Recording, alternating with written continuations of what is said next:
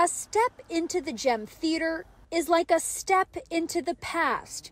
Even the prices reflect what a moviegoer would pay decades ago. I think it was one of the only things you could come do around here that was to get away from work and have fun. My grandpa worked in the mill. City leaders started the refurbishing process when they purchased the property in 2015. So far, they've renovated the historic marquee, added a first-floor restroom, and revamped the heating and air.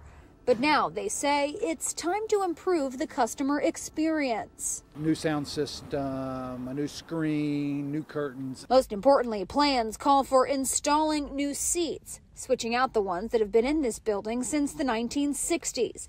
Crews will do that while maintaining the vintage charm of this single-screen cinema. A lot of our historic buildings are gone. And a lot of cities, still have those. So this is one of those icons that needs to be preserved at all costs. In the process, they'll give the community a chance to get involved. They're offering theater lovers the chance to purchase a brick under the marquee or some of the old seats.